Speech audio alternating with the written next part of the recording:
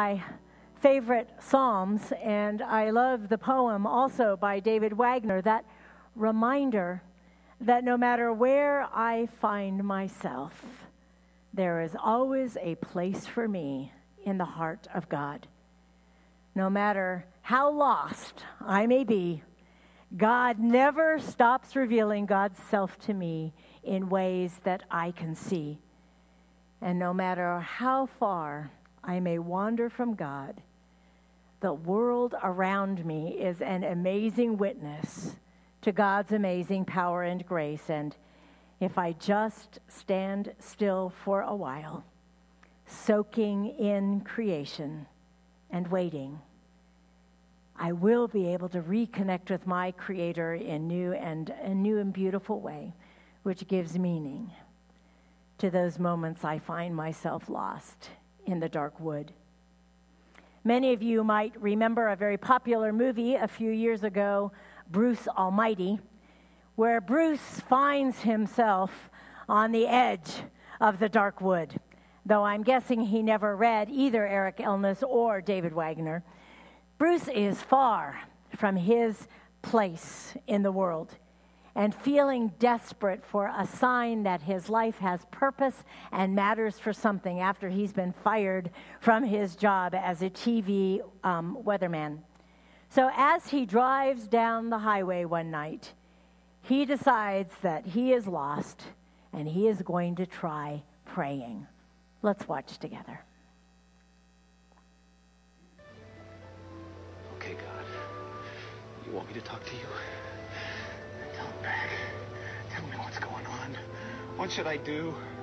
Give me a signal. I need your guidance, Lord. Please send me a sign.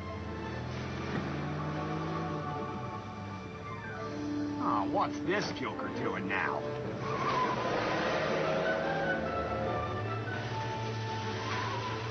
Okay. All right. I'll try it your way. All right? Lord, I need a miracle.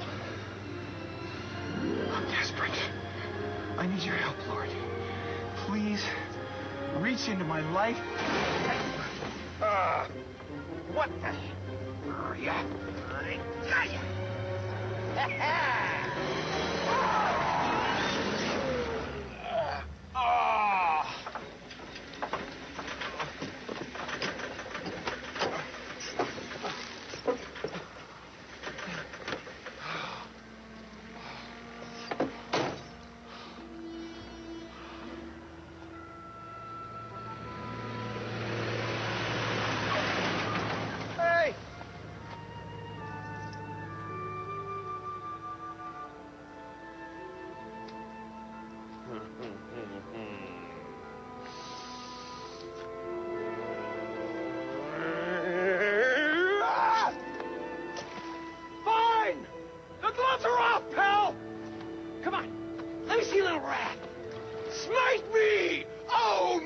Smiter! You're the one who should be fired! The only one around here not doing his job is you! Answer me!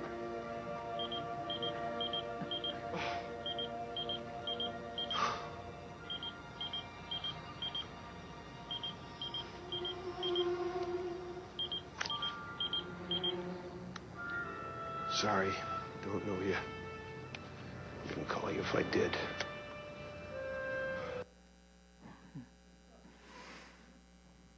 Any of you ever felt like Bruce? Like, my gosh, I have been praying, I have been doing everything I can, and God, you have just fallen down on the job. Well, in this particular scene, we see, as the people watching, God's very obvious and blatant response to Bruce, who doesn't see it. And while we might not think that God is quite obvious as this all of the time, we would really be mistaken if we thought that God doesn't respond to our pleas for help when we're lost in whatever dark wood we find ourselves. But unfortunately, this scene represents the very real pain and desperation of countless people who are lost in the dark, even as it can remind us that we often overlook the signals that God sends to us. You see, our world is full today of people who truly believe that there is either no God or that God simply does not care about them. While at the same time, those same people recount incidents and coincidences that have happened in their lives, which we, as people of faith, would point to as the Spirit's direction. But people, and that includes us sometimes, often think of praying to God, of hearing God's voice, of receiving answers to prayers as a request for some sort of supernatural response, like a check for just what we need to make ends meet arriving in the mail, or several zeros automatically being added to our bank account balance. But just as God has from the very beginning, God still continues to prefer natural laws to supernatural intervention, often directing people who are in need while maintaining and respecting free will and the constraints of natural law, even as God reaches out to us with gentle intuitions to our consciousness that, frankly, we can choose to listen to or not. When we truly begin looking for people, looking for God in the people and the experiences that are all around us, we will find them and we will begin to see God's Spirit at work everywhere we look. You see, the world in which we live, it's not just earth and sky and plants and animals. There's something going on in all that mix that adds up to so much more. Every great religion has been formed and continued by those who have connected somehow with that something and wanted to know more. But it's so easy for us to get caught up in our day-to-day busyness that we lose sense of the wonder and awe that simply living in our universe provides. Because there is a realm of the Spirit. Jesus calls it the kingdom of God, and it infuses our world. And making contact with that Spirit is the key to the gift of getting lost. Now, the ancient Israelites, they understood this in a very real way, recognizing that it's often hard to interpret what's going on in our world. So there are stories in Hebrew scriptures about dreams and about interpretation of dreams and visions and encounters with angels and so much more. In our scene from Bruce Almighty, Bruce stays lost not because somehow he has failed in the way that he asks God for help, but because he has failed to listen from his heart. He expects supernatural answers like the ones seen in the movies where the clouds part and the beam of sunlight comes down and illuminates the hero's face. And then he or she hears a booming voice from above. Or in Bruce's words, God, I need a miracle. Now, Eric Elnes, in his book, Gifts of the Darkwood, writes, if an Israelite prophet were to offer advice to Bruce, I can imagine him saying, let God be God, not a movie version of God. And if you misinterpret the signals God sends, trust me, they'll keep coming. If only you'll watch and listen with as much soulfulness as you've invested in crying out to God. And that's the basis for our scripture story from Samuel today. Samuel arrives onto the scene in a peculiar time and a peculiar way.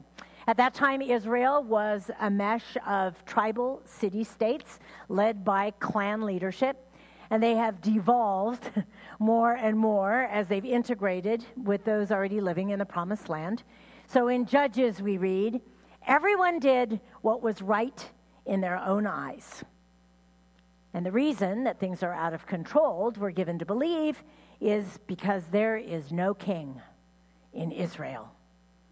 And as a result, we see this religious lethargy that have left this particular time devoid of any divine animation or sense of divine presence.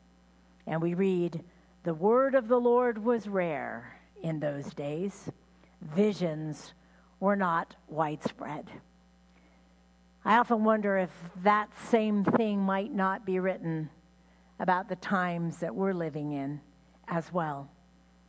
Well, Samuel is born into those tumultuous times, just as you and I are born into these times today.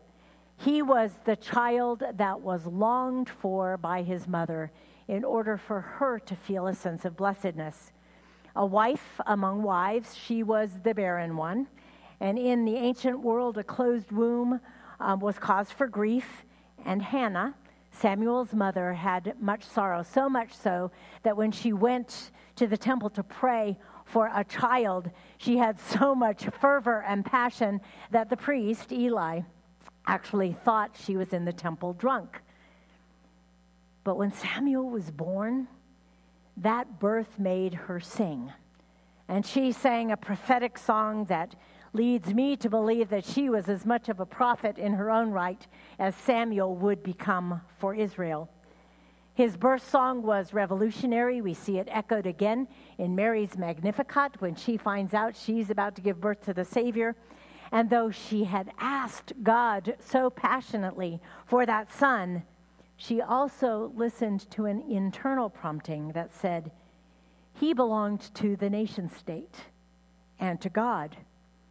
And so after being weaned, we discover that Hannah actually takes this much beloved, much sought for son Samuel and leaves him with the priest Eli to be brought up in service to the temple. So Samuel's call story does not begin with the call and the voice from God, nor Eli's promptings, but rather with his mother, who trained him and suckled him and prayed for him, who sang over him, who weaned him so that he would be free to learn how to minister to God. So this prequel to Samuel's call ought to be considered perhaps as we ponder our own place in the world. Because God knows us and God calls us from the minute we are conceived. And Samuel was known and knew God before he ever entered into the world. Just like we have also been known our whole lives. And we've been brought before God through a series of special relationships. If not our parents or our families, along the way, pastors, friends, youth leaders, strangers have shepherded and nurtured us into a place where we may hear God's call and have a personal encounter with the Holy Spirit. And that is the God who wishes to guide us through our times of lostness. So who have those people been for us? Who have been the Hannahs in our lives? As today's story goes, Samuel is a temple apprentice to Eli, who's a temple priest. And one night, he's sleeping on the floor of the sanctuary. It sounds like the ultimate lock-in, right? Yeah. And so he hears a voice calling to him, Samuel, Samuel, and thinking the voice to be that of Eli, which how many of us would have thought that? I'm thinking. All right, I confess. The rest of you are more faithful than I am. But thinking that that voice was Eli's voice, Samuel goes into him and asks him what he wants. Eli tells him, I don't want anything. The voice isn't mine, and sends Samuel back to bed. Well, it happens 3 times that way, and finally, Eli suspects that something is up. So he instructs Samuel to lie back down and to respond should he hear the voice again with the words, Speak, Lord, for your servant is listening. Well, Samuel goes back, does what he's told, lies down, and does hear the voice calling his name once more, and he responds, Speak, for your servant is listening. And with a heart ready to listen, Samuel receives a message that moves him from being a temple apprentice to being Israel's greatest prophet, since Moses. He finds his place in the world as he learns to listen to God. How do you learn to respond as Samuel did, finding your place in the world and learning to discern the whispers of the Holy Spirit, not only in those times when you're lost, but every single day? There are a few clues in Samuel's story that will help us learn maybe a little bit about the character and nature of God and how to walk in that Spirit who guides us along the path. First, God acts in ways that are much more subtle than pagers and signs flashing in our face. As we learned last week, rarely would a Hebrew equate the voice of God with any sort of audible sound. They knew that signals were much more subtle. So think for a minute of what it's like when you try to let someone know that you're interested in them. Now, back in the day when I was in high school, I remember you would hang out by their locker. Or maybe you look at them a certain way. Or you laugh at jokes that really aren't funny. Or maybe you touch them lightly on their arm. But you give out clues to let them know. Now, some of us get those clues. Others of us are really obtuse. And how many times have we had to have a friend say, he or she really likes you? Oh, no. Duh, I was begging for your attention. And we're like, I didn't see it. So, people aren't literally begging for us or whatever, but the clues are there. Well, we even notice that Samuel has his doubts because he actually leaves out the word Lord in his response. Remember, Eli tells him to say, "Speak, Lord, for your servant is listening." And Samuel just responds, "Speak, your servant is listening." Right? Not quite sure about all that, but willing to give it a benefit of the doubt. But so his heart is open, and God speaks, even though he leaves out the direct address. And God does the same for us. But too often, we miss the clues. We miss out on the wonderful things because we're expecting God to respond with more supernatural effects than God is wont to do. Now, the second clue for us in Samuel's story is that this voice came to him while he was alone in the quietness of night. And finding alone time to listen to God is absolutely essential for our spiritual journey. Every morning I try to find a minimum of 30 minutes for time alone with God. And when I'm particularly busy, I discover that I need even more alone time with God. But starting my day with that kind of centering leaves me open the rest of the day for listening to the whispers from God that come in so many ways. From all of you, God has spoken to my heart. From the beautiful place in which we live, I gain strength. From its beauty, from its sometimes emptiness, from gentle rains that fall. God's direction for me comes from many, many different forms, and for that I am profoundly grateful. The third clue is that it takes Samuel 4 times to finally be ready to hear God's message. The Spirit doesn't stop sending us signals just because we don't understand the first time, or even if we have doubts, or we're not ready to hear whatever it might be at that particular moment. And it's also a reminder that just because we think we're on the right track, we should proceed somewhat cautiously, being sure to ask the Spirit all along the way for continued guidance and direction. Because the paths that we discover when we're lost are rarely straight or obvious. And it isn't helpful always to simply charge forward thinking that we know the way just because we have found one marker. Because there are many hikers who have lost his or her way because they've quit paying attention to the markers on the trail and get headed in the wrong direction by just making one wrong turn. And the final insight or clue that we get from Samuel's story is that his instruction came from Eli a very imperfect person who made lots of mistakes in his life and ministry.